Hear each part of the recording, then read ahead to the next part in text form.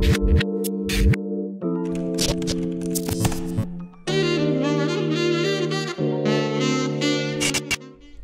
miss a beat, join the notification squad by clicking that bell. You'll get notified every time I upload a video, and be sure to join our Discord to talk and get help with your code. How's it going, guys? Welcome back to the source code. My name is TheSourceCode, and today we're going to be looking at a packet listener system that sort of reads and shows you how you can see what's reading and writing.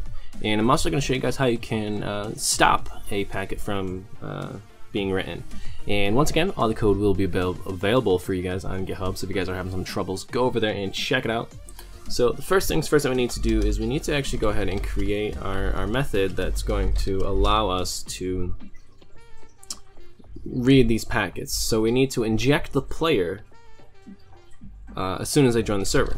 So let's just go ahead and just say inject player, and this is just going to be player, and there we go. And we're missing a bracket there. We got one extra one there. Alright, so now that we got that, what we can do is we need to get the channel duplex handler. And channel duplex handler equals new channel duplex handler. And this is what we're going to use to basically go ahead and get all the values that we need, or all the methods and the reading and writing that we need. So we're going to put brackets inside of here. We're going to open that up. Oops. Sorry, not there. Right here. So after the parentheses there. So what we need to do inside here is we're going to say at override, and this is going to be a public void read, and this is going to be channel, no, not channel exception, channel handler context, and this is going to be context, object. And just a reminder, guys, this isn't thread safe, so if you aren't really familiar with using your packets and the netty, I would not suggest launching this onto a very big server with lots of players, because you could run into a lot of errors and you could end up crashing your server. Now, if you're doing this on a testing server, that doesn't particularly matter. It may make you a little bit angry, but you don't have to be as safe when you're just doing it on your testing server. So inside of here, let's just go ahead and super this, and this is just going to be channel read, and this is going to be channel handler context, and this is just going to be object. Alright, so now what we can do is let's go ahead and let's just go ahead and change that to channel read. My apologies, that has to be channel read. And what we want to do next, and that's for reading the packets. So now we can read all of the packets inside of here. So if we actually went ahead and said let's just do this .git. Well, this is going to return that. So let's just go ahead and say Bukkit.get server .get console sender .send message. And again, I do this just so I can easily get these messages here.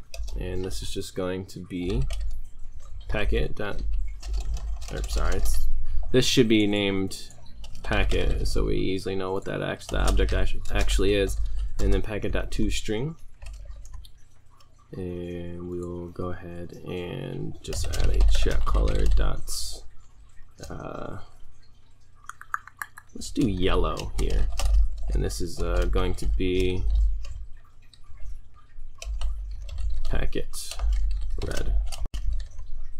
Alright, so now we have that packet red, and let's just go ahead and change this to packet.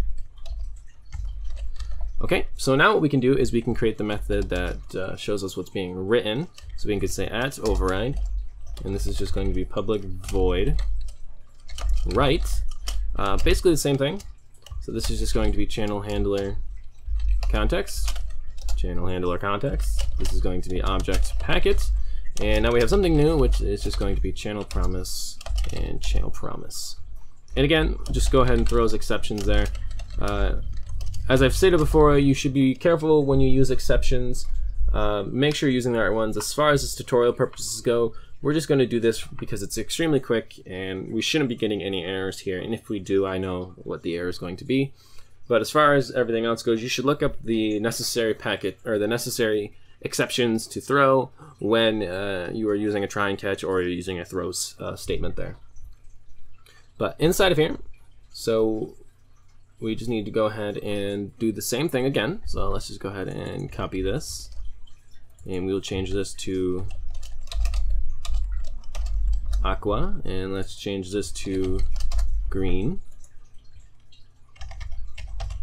and let's just go ahead and super this as well. So super right, and this is going to be channel handler context, this is going to be packet, and then this is going to be channel promise. And now we need to do one last thing here, which is actually going to be getting the pipeline, or basically the road that the server and the player are traveling down in order to, you know, access and get all this information. So we need to go ahead and get, well, let's go ahead and say equals. This is kind of long here, but it makes pretty good sense.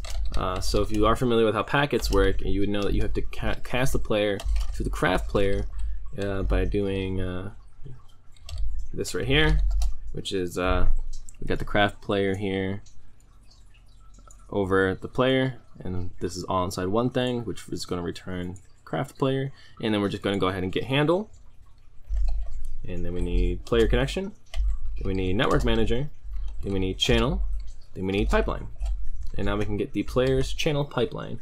Okay, so now what we're going to go ahead and do is we're just going to go ahead and say pipeline dot add before, and this can be really whatever you want, so we're just going to go ahead and say packet listener, and we're just going to have the player's name,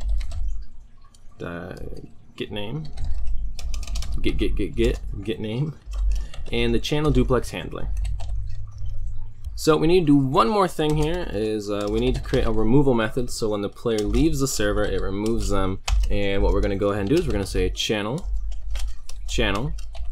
and we're going to go ahead and cast player to craft player once again, because we need to get the vanilla version of the player. We're going to go ahead and get and do the player connection, network manager, and channel. Now we got the channel, and we can go ahead and say channel event loop submit, if I can type. And what we're going to do here is we're just going to go ahead and put some ending on there, and we're just going to say channel pipeline remove player.get name, and we're just going to go ahead and return null. Okay. So now what we can do, we got an error somewhere. Where's this error? Oh, just go ahead and delete. All right. So now what we can do is we can go ahead and say event handler public void on join player join event, and we can just go ahead and say inject player event.get player, and let's just go ahead and say event handler public void on leave player quit event, and we would just go ahead and say remove player, and it's going to be event.get player. So let's go ahead and, so my apologies, so this actually has to be packet handler, so change that to packet handler. Don't know what I was thinking there. Let's just go ahead and do reload there. Let's just disconnect real quick,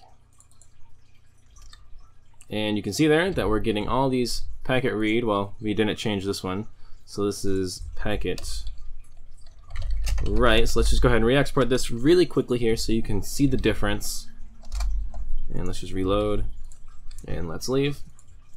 So let's just go ahead and join, so you can see there the packet read and write.